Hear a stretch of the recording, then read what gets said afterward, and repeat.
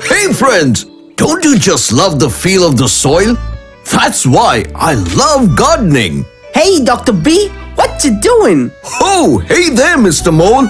I was just telling my friends about how I love gardening in the soil. Oh yes, I love it too. I practically live in it. But do they know what we see is just the very tippy top of the soil? Well, that's a wonderful idea, Mr. Mole. Today, let's tell them about the different layers of the soil. Come friends, zoom in. So friends, the soil is made up of 5 distinct layers. The one on which we stand is called the O horizon. This is the topmost layer where the leaves and organic matter decompose and forms the humus. This tells us how fertile the soil can be. Based on the soil type, it may be thick, thin, or completely absent. Just below is the A horizon, also called the topsoil. This is where we plant our seeds so they can grow to be strong, healthy plants. This is because it is rich in minerals and humus. It is soft and porous so that plants can stretch their roots with ease.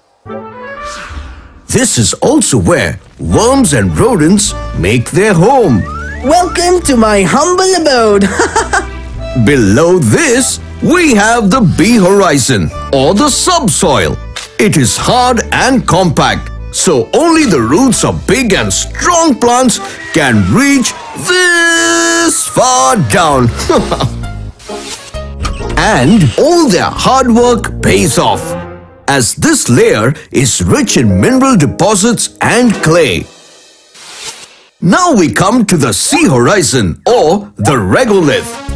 Funny word, right?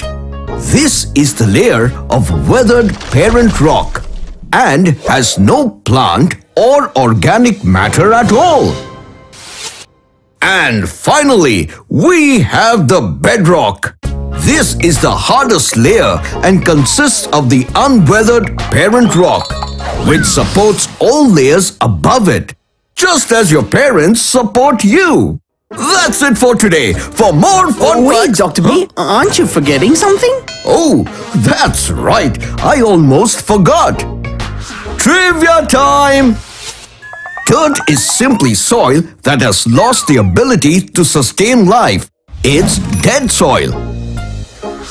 There is another layer of soil between the A and B horizon called the eluvation layer or the E horizon.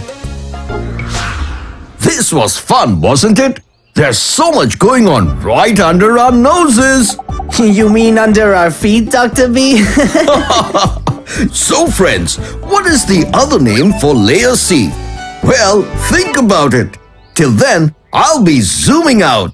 Tune in next time for more fun facts. Hey kids, you liked my videos, didn't you?